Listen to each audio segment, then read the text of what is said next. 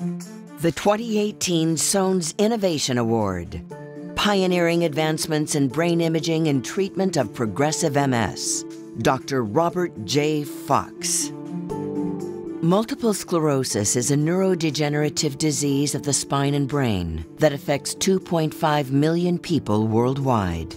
We have developed many therapies for the early stage, relapsing stage of MS. In contrast, the later stages of MS, progressive MS, we have virtually no therapies that truly slow the progression of the disease. Dr. Fox identified an asthma drug, ibudilast, as a potential treatment, even though the drug had failed in an earlier study for relapsing MS. The stroke of genius here is to be able to find a possible success in the failure and redirect the National Institutes of Health, redirect the company that's making the drug to think in a different way that will serve a lot of multiple sclerosis patients.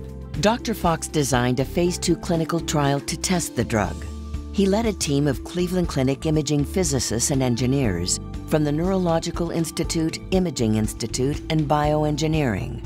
Together, they developed highly innovative, complex biomarkers to measure the response of MS to the drug. What Dr. Fox did was develop brain imaging modalities that are readouts or surrogate markers for disability, and the best predictor is the rate of atrophy.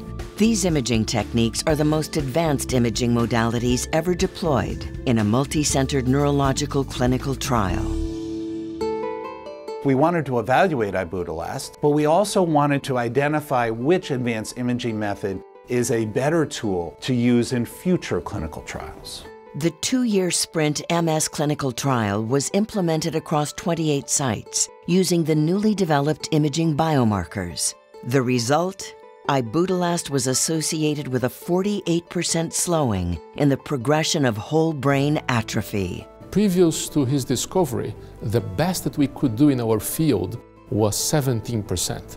It is truly deserving of the recognition of the Sones Award, a translational investigation that creates breakthroughs in treating a difficult disease.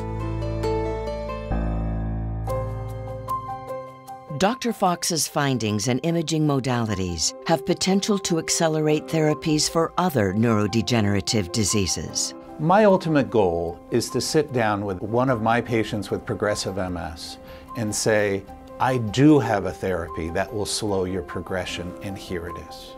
What it is about Bob, he really focuses on the mission of the clinic, which is taking care of patients, but doing it with the foundation of research and education.